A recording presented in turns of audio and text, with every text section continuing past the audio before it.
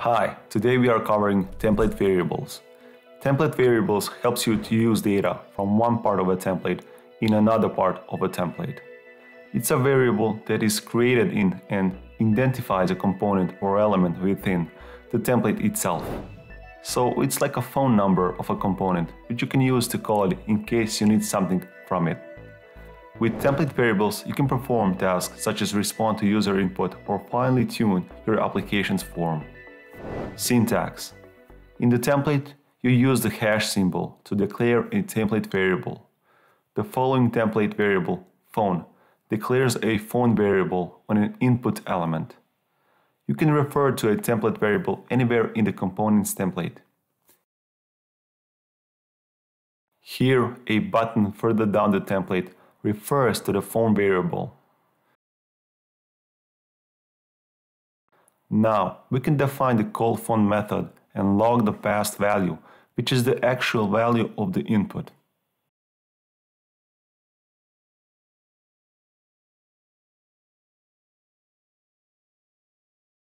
So, what is the template variable scope?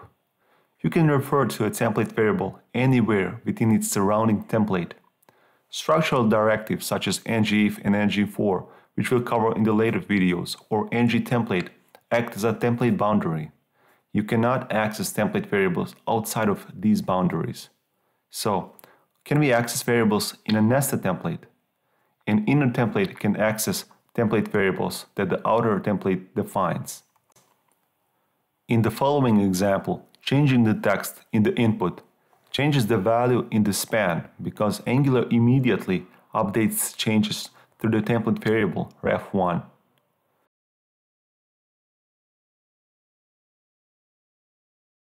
In this case, there is an implied ngTemplate around the span and the definition of the variable is outside of it.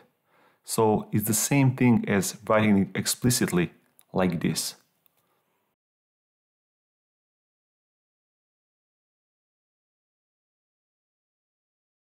However, accessing a template variable from outside the parent template doesn't work. It's the same as writing the following.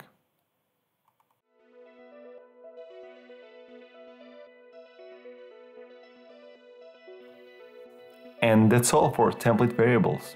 I hope you learned something new. If you have any suggestions, comments, or anything, please feel free to drop it under the video. I always appreciate feedback. If you want to stay updated with the latest videos, don't forget to subscribe. See you in the next one. Bye.